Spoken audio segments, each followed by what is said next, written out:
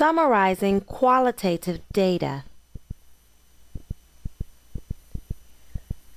Frequency distributions are often used to summarize qualitative data. A frequency distribution is a tabular summary showing the number of items that appear in your data from each of several non-overlapping classes. When frequency distributions are displayed in tabular form, they provide a quick visual of patterns that exist in your data.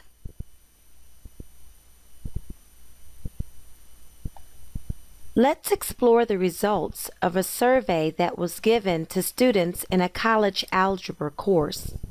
They were asked to rate the overall effectiveness of the course as being excellent, above average, average, below average, or poor. Their ratings are provided here in the table.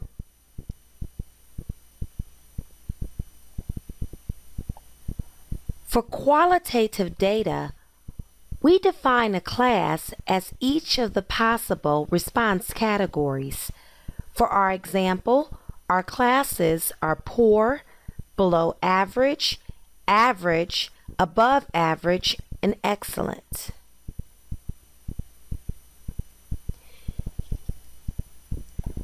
The frequency for each class gives the number of times that that response category was seen in the data set. If you go back to the previous slide, you will see that there were exactly 2 poor responses, 3 below average responses, 5 average responses, 9 above average responses, and 1 excellent response. If you sum the frequencies of all of your classes, you should always get the number of items contained in the entire data set.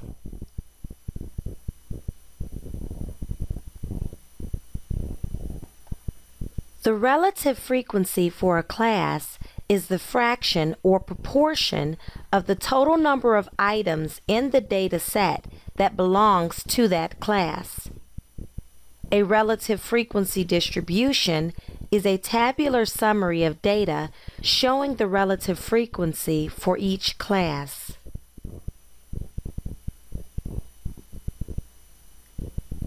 The percent frequency of a class is the percentage of the total data items that belong to that class. A percent frequency distribution is a tabular summary of a set of data showing the percent frequency for each class.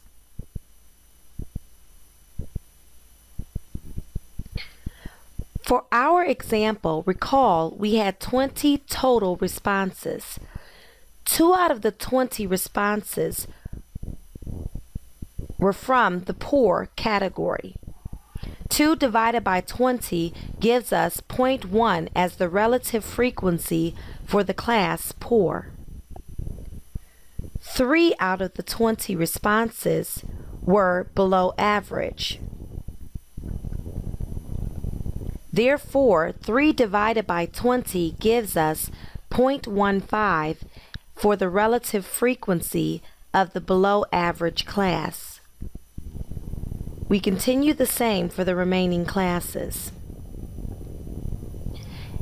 In order to compute the percent frequency, we simply multiply our relative frequency times 100, and we obtain 10% as the percent frequency for the poor class.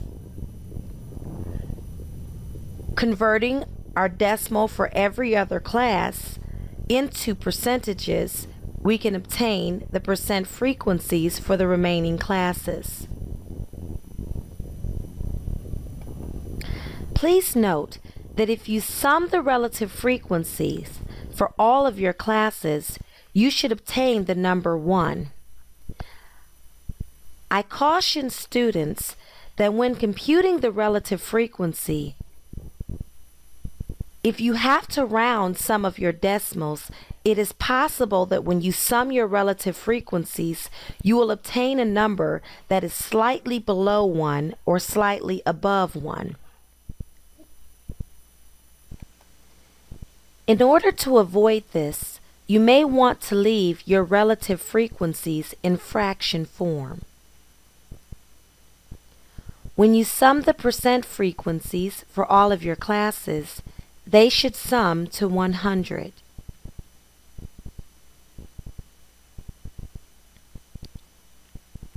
A bar graph is a popular method used to display qualitative data. On the horizontal axis, we specify the labels that are used for each class.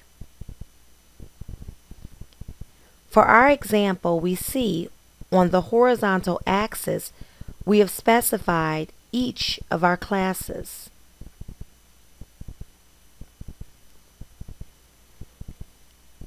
The frequency, relative frequency, or percent frequency distribution can be used to scale the vertical axis.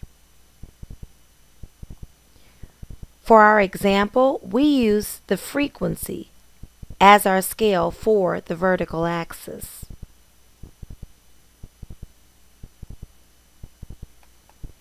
Using a bar of fixed width drawn above each class label, we extend the height of each bar to match the selected distribution for each class.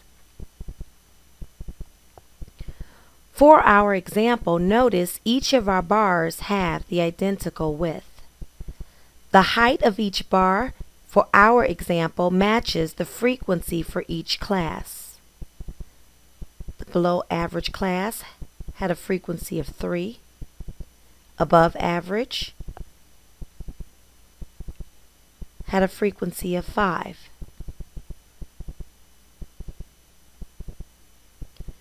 The bars are separated to emphasize the fact that each class is a separate, non-overlapping category.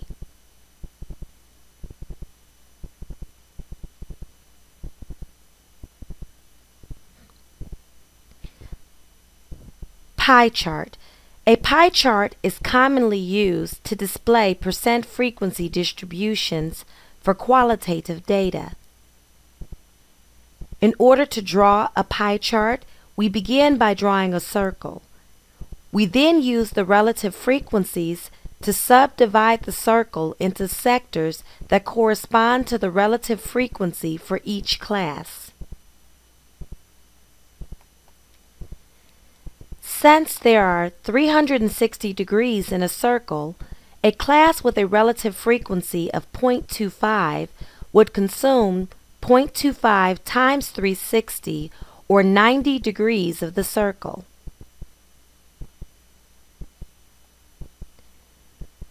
For our example, the above average category consumes 45 degrees of the circle.